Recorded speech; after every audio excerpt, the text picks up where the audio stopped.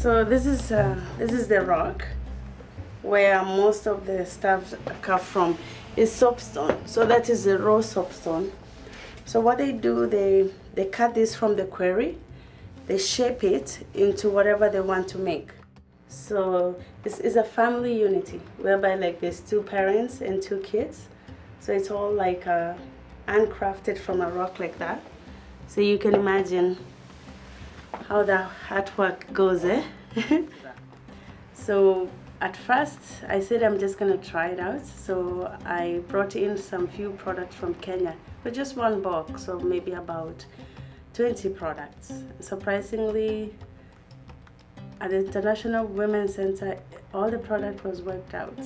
And that's when I saw that there was an exposure through that market. So the products start growing and growing. I was born in the village in Kenya where the soapstone come from. So the soapstone is like their livelihood that is passed on from generation to generation. That's their main source of income. This is what they sell to tourists or to other parts of the world to be able to have food. So these bags are made from wood and beads. So there is these little pieces here, the square ones are wood, and then there's beading.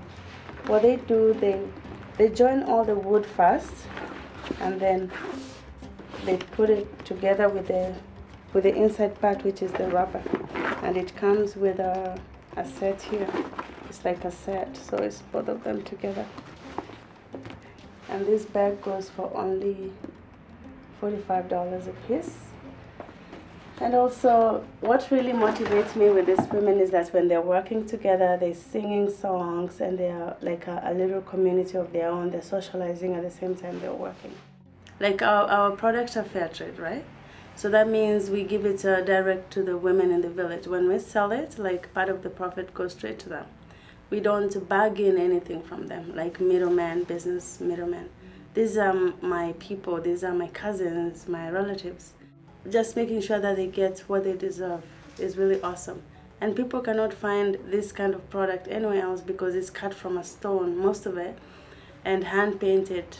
And every piece has a story. What it is, it has a meaning. If it was not for the Immigration Women's Center, I would not have known that my product could be popular. They gave me a place to introduce the product to the market.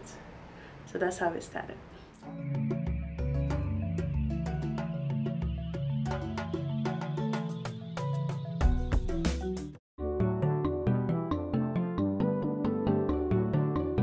For more information, please visit our